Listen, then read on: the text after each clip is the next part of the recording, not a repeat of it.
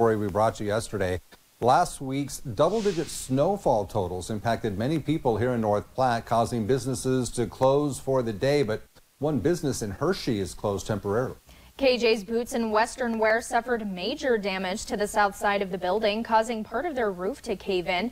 Store owner Connie Kuhlman tells us about the day her husband discovered the collapse. 19 inches is a lot of snow. My husband came up to clear the lot, the sidewalks and stuff, and when he came in the building later that afternoon is when he found that the ceiling tiles had started to fall. And that's when we started moving things and getting everybody here and doing what we had to do.